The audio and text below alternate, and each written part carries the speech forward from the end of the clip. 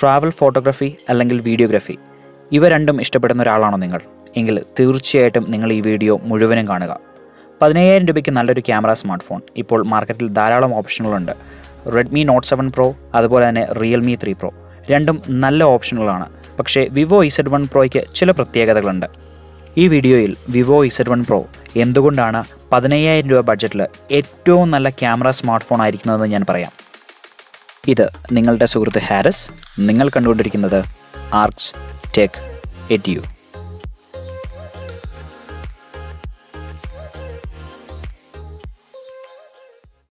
ഒരു സാധാരണക്കാരനായ smart phone user ഉപയോഗിക്കാൻ പോകുന്ന ഫോട്ടോഗ്രാഫിയുടെ 5 മേഖലകളിൽ കൂടെയാണ് ഈ റിവ്യൂ കടന്നു പോകുന്നത്. General photography, macro photography, selfies, portraits, videos എന്ന് പറഞ്ഞ സെക്ഷൻ അല്പം കൂടെ എലാബറേറ്റ് ചെയ്തിട്ടുണ്ട്. അതിൽ moving shot, vlogging shots, slow motion, time lapse, പിന്നെ ഈ സ്മാർട്ട് ഫോണിൻ്റെ ഏറ്റവും വലിയ പ്രത്യേകത നിങ്ങൾ കണ്ടിരിക്കേണ്ട ഒരു സംഗതിയുണ്ട്: വൈഡ് ആംഗിൾ വീഡിയോസ്. ഈ സ്മാർട്ട് ഫോണിന് എക്സ്ക്ലൂസീവ് എന്ന് പറയാവുന്ന പോലത്തെ ഒരു സിസ്റ്റമാണ്. അപ്പോൾ ദയവ് ചെയ്ത് അത് നിങ്ങൾ കമ്പൽസറി ആയിട്ട് കാണുക. ഇനി ഇതിൻ്റെ സ്പെക്കിനെ കുറിച്ച് പറയുകയാണെങ്കിൽ 32 mega pixel f2.0 selfie camera ഇതിന് നൽകിയിട്ടുണ്ട്.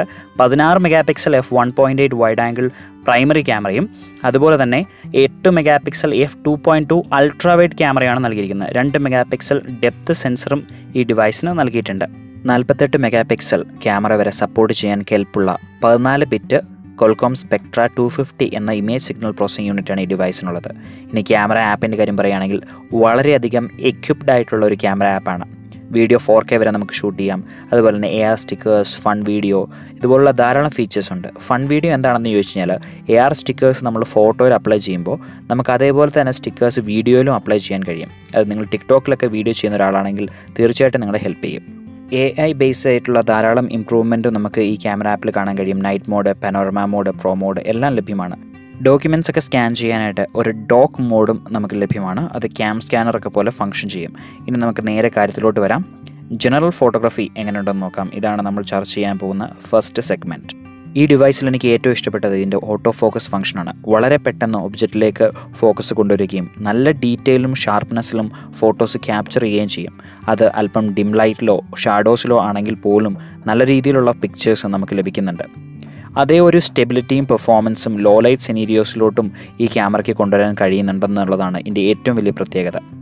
ഇത് നമുക്ക് ഏറ്റവും കൂടുതൽ കാണാൻ കഴിയുന്നത് മാക്രോ ഫോട്ടോഗ്രാഫിയിലാണ്.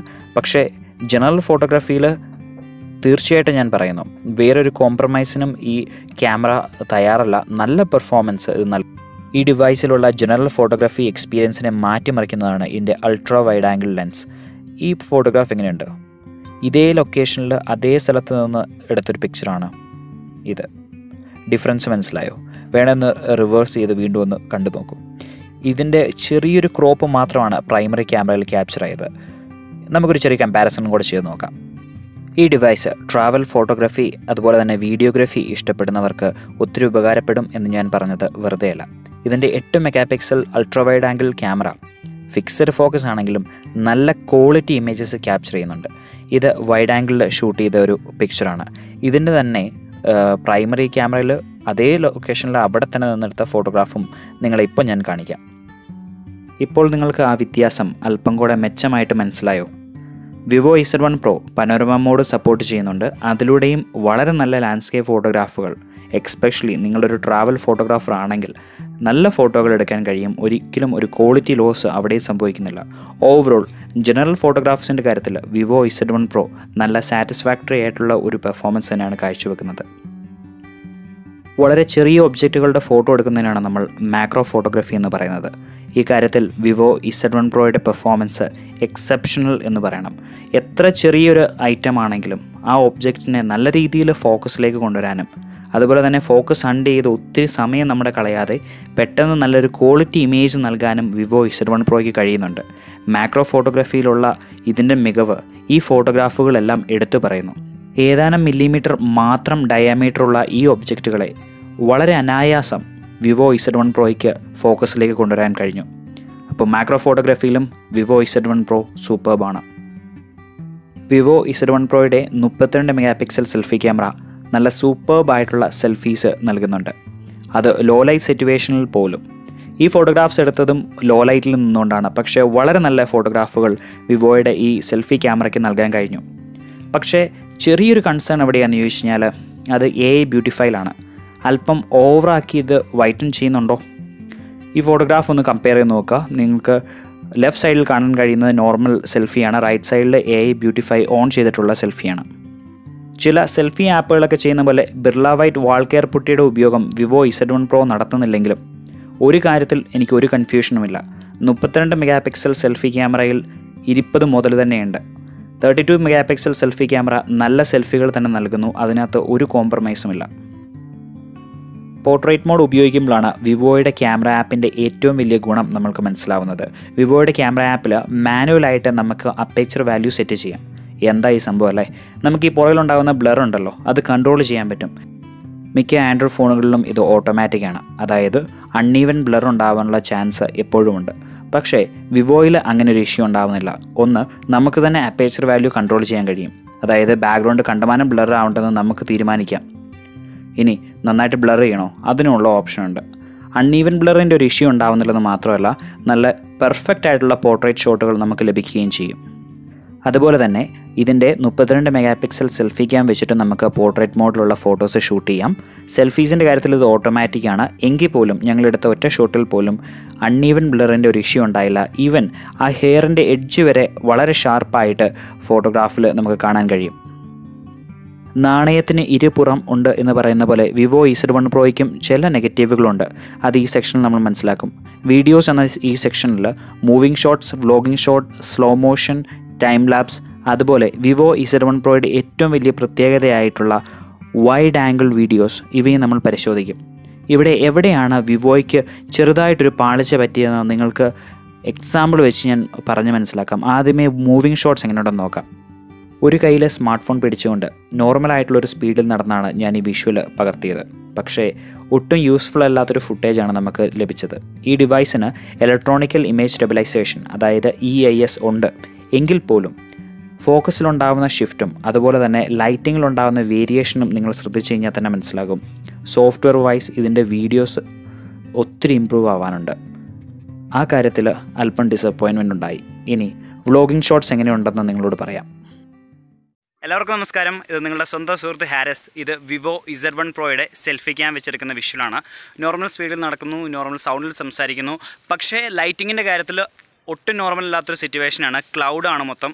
അപ്പോൾ ഈ ക്യാമറയുടെ യഥാർത്ഥത്തിലുള്ള പർപ്പസ്, അല്ലെങ്കിൽ ശരിക്കും ഇതിൻ്റെ ഒരു പൊട്ടൻഷ്യൽ ശരിക്കും മനസ്സിലാകാനായിട്ട് ഈ വീഡിയോ നിങ്ങളെ സഹായിക്കുമെന്ന് ഞാൻ വിശ്വസിക്കുന്നു. കാര്യങ്ങൾ ഇച്ചിരൂടെ വ്യക്തമാക്കാൻ വേണ്ടി, മൊത്തം ക്ലൗഡാണ്. ക്ലൗഡ് എന്ന് പറഞ്ഞാൽ സൺലൈറ്റ് വളരെ കുറവുള്ളൊരു സാഹചര്യത്തിൽ നിന്നാണ് ഞാൻ ഈ വിഷ്വൽ എടുക്കുന്നത്.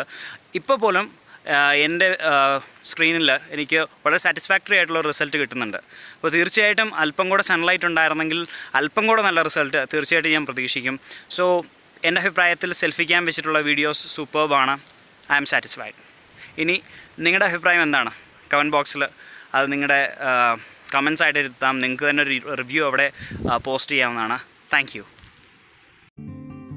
ഇനി വിവോ Z1 Proയുടെ സ്ലോ മോഷൻ എങ്ങനെ ഉണ്ടായിരുന്നെന്ന് പറയാം. പൊതുവേ ഞാനൊരു ഒബ്ജക്റ്റ് സ്റ്റാൻഡ് സ്റ്റില്ലിൽ വെച്ചിട്ട് ആണ് സ്ലോ മോഷൻ ടെസ്റ്റ് ചെയ്യുന്നത്. ഇപ്രാവശ്യം അല്പം റിയൽ ലൈഫ് ആക്കി.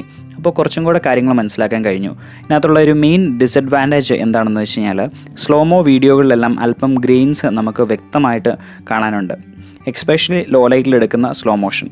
രണ്ടാമത്തെ സംഗതി, ഇപ്പോൾ നിങ്ങൾ ശ്രദ്ധിച്ചിട്ടുണ്ടാവും, ചെറിയ ജെർക്ക്. സ്ലോ മോഷൻ വീഡിയോ എടുക്കുമ്പോൾ ചില സമയത്ത് ഫോക്കസ് ഹണ്ടിങ് ഇഷ്യൂ ഉണ്ട്, ഫോക്കസ് ആവാൻ ഒരു ബുദ്ധിമുട്ട് കണ്ടു. അതുപോലെ തന്നെ ഫോക്കസിങ്ങിൻ്റെ കാര്യത്തിൽ ഈ വീഡിയോ വലിയൊരു എക്സാമ്പിളാണ്. പക്ഷേ ഒത്തിരി കംപ്ലയിൻറ്റ് ചെയ്യാൻ പറ്റുമോ? അതില്ല. നമുക്ക് OnePlus കിട്ടുന്നൊരു ക്വാളിറ്റി ഒന്നും ഈ 15,000 രൂപയുടെ ഈ ഡിവൈസിൽ കിട്ടില്ല. ഡീസൻറ്റ് എന്ന് പറയാം. ടൈം ലാപ്സിൻ്റെ കാര്യത്തിലും സ്ഥിതി ഏകദേശം സെയിമാണ്. ഡീസൻറ്റ് എന്ന് പറയാം, അതിന് മുകളിലായിട്ടൊന്നുമില്ല. OnePlus 7ൻ്റെ ഒരു ക്യാമറ റിവ്യൂ ഈ കഴിഞ്ഞ ഇടയ്ക്ക് നമ്മൾ ചെയ്തിരുന്നു. ആ വീഡിയോ നിങ്ങളൊന്ന് കണ്ടു നോക്കുക. അപ്പോൾ യൂസ്ബിൾ ടൈം ലാപ്സും അല്ലാത്തതും തമ്മിലുള്ള വ്യത്യാസം നിങ്ങൾക്ക് മനസ്സിലാവും. അതിനർത്ഥം ഇതൊട്ടും കൊള്ളില്ലെന്നല്ല, ഡീസൻ്റ് ആണെന്ന് മാത്രം. ഇനി വൈഡ് ആംഗിൾ വീഡിയോ എങ്ങനെയുണ്ടെന്ന് പറയാം. ഞാൻ ആദ്യമേ നോർമൽ ക്യാമിൽ എടുത്തൊരു വിഷ്വൽ കാണിക്കാം. ഇത് 16 മെഗാ പിക്സൽ മെയിൻ ക്യാമിലെടുത്താണ്. നല്ല വിഷ്വൽ ക്വാളിറ്റി ഉണ്ട്. അതുപോലെ തന്നെ കളേഴ്സ് നല്ല പോപ്പപ്പ് ആയി നിൽപ്പുണ്ട്. പക്ഷേ യഥാർത്ഥത്തിലുള്ള വ്യൂ അതിതാണ്. ട്രാവൽ വീഡിയോഗ്രാഫേഴ്സിന് ഞാൻ എന്തുകൊണ്ട് ഈ സ്മാർട്ട് ഫോൺ റെക്കമെൻഡ് ചെയ്തു എന്ന് നിങ്ങൾക്കിപ്പോൾ മനസ്സിലായിട്ടുണ്ടാവും. ഇനി ഒരു ചെറിയ കമ്പാരിസൺ ആവാം. യഥാർത്ഥത്തിൽ പ്രൈമറി ക്യാമറ എത്രമാത്രം ക്യാപ്ചർ ചെയ്തു, വൈഡ് ആംഗിൾ ക്യാമറയ്ക്ക് എത്രമാത്രം ക്യാപ്ചർ ചെയ്യാൻ പറ്റി. കൺക്ലൂഡിംഗ് കമൻ്റായിട്ട് എനിക്ക് ഇത്രയാണ് പറയാനുള്ളത്. വിവോ Z1 Pro നല്ലൊരു ക്യാമറ സ്മാർട്ട് ഫോണാണ്, എക്സ്പെഷ്യലി ട്രാവൽ വീഡിയോഗ്രാഫേഴ്സിനും ഫോട്ടോഗ്രാഫേഴ്സിനും. ഈ വീഡിയോ നിങ്ങൾക്ക് ഇഷ്ടപ്പെട്ടിട്ടുണ്ടെങ്കിൽ ദയവ് ചെയ്ത് ആ സബ്സ്ക്രൈബ് ബട്ടൺ ക്ലിക്ക് ചെയ്യുക. ഇതുപോലുള്ള ധാരാളം വീഡിയോകളും നമ്മുടെ ചാനലിൽ കാണാൻ കഴിയും. ഈ ഡിവൈസിൻ്റെ അൺബോക്സിംഗ് വീഡിയോ നിങ്ങൾ തീർച്ചയായിട്ടും കാണുക, അവയും ലൈക്ക് ചെയ്യുക, ഷെയർ ചെയ്യുക. എന്തെങ്കിലും ചോദ്യങ്ങളുണ്ടോ ദയവ് ചെയ്ത് അത് കമൻറ്റ് ബോക്സിൽ മെൻഷൻ ചെയ്യുക.